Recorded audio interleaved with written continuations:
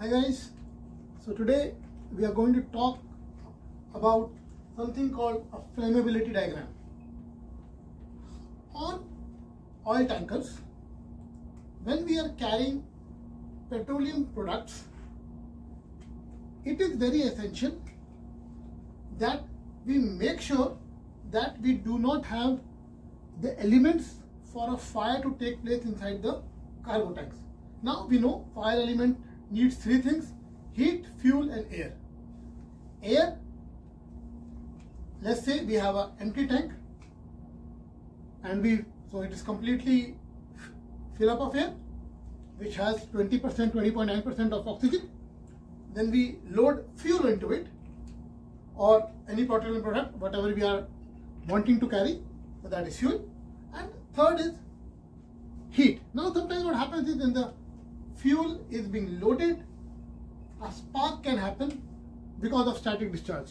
So all three things are present inside the tank, and under certain favorable circumstances a fire can take place and of course an explosion will happen. Now to negate that possibility, so that we should not have this, we cannot take away fuel because that is what we are carrying. We are trying to take away static by putting bonding wire and everything. Third thing is fuel, air. We can definitely take away air from the system, from the tanks, by introducing something which is called inert gas.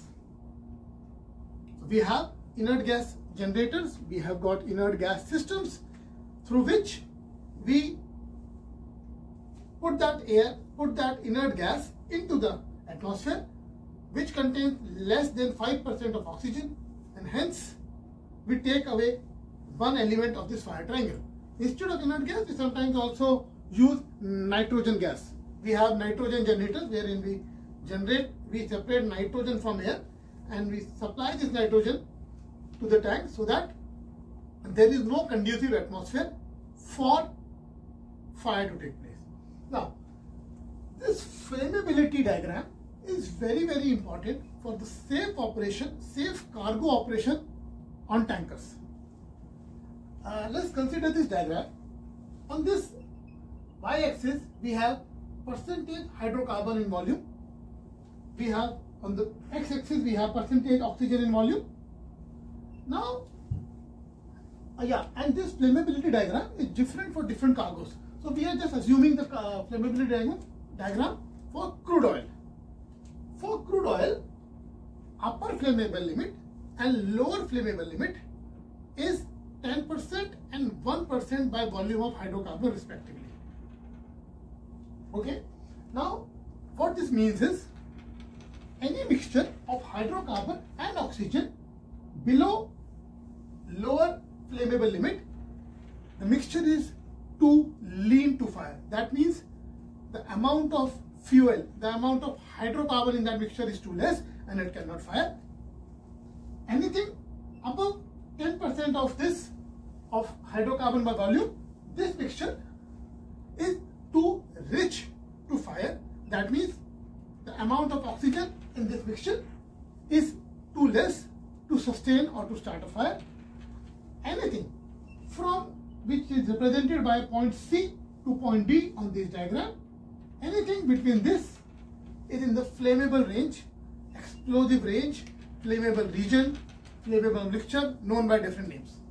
The point remains that if the mixture of air and hydrocarbon, if it is within this range from C to D, then we have a mixture which can be fired, which can, through which a fire can take place. So now, let's consider this line AB,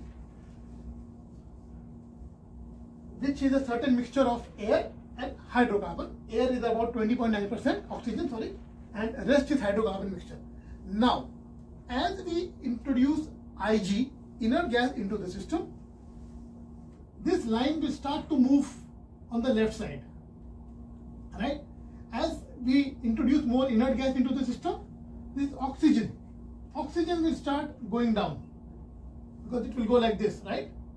Oxygen will start going down as we introduce more inert gas, this upper flammable limit will go down and this lower flammable limit will come up, and there will come a point E, where the UFL and the LFL will meet.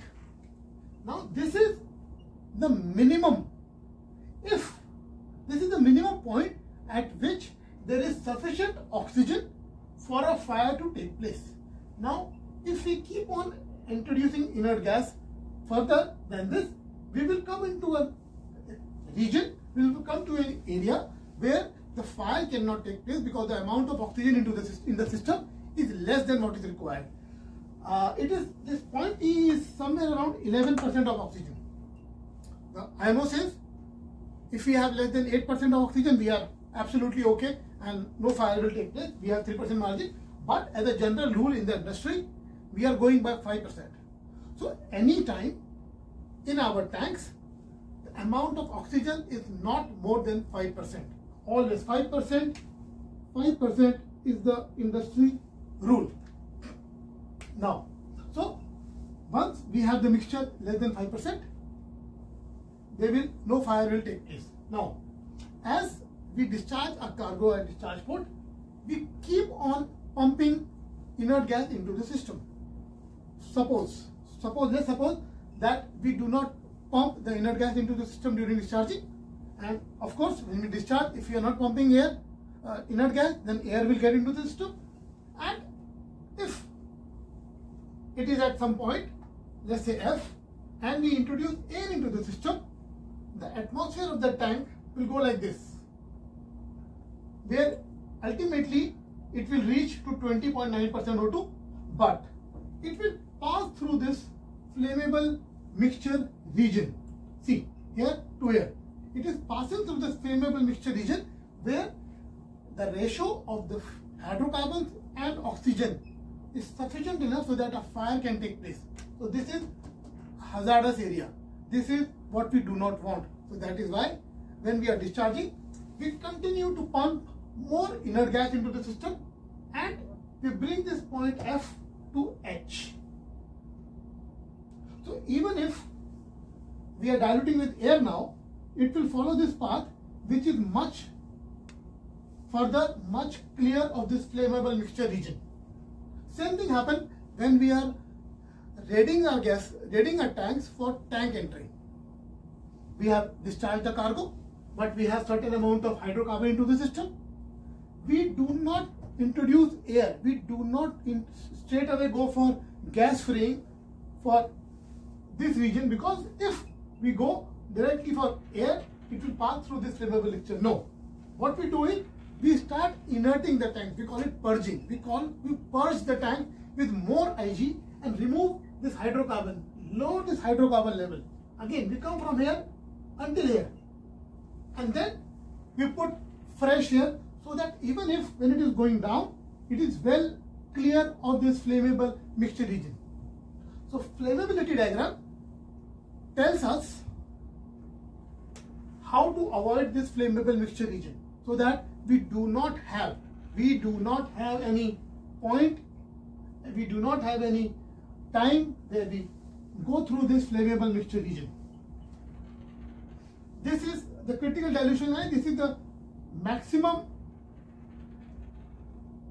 dilution of air which is just clear of this flammable region. But it is better to go further down as much as you can and then introduce air into the system.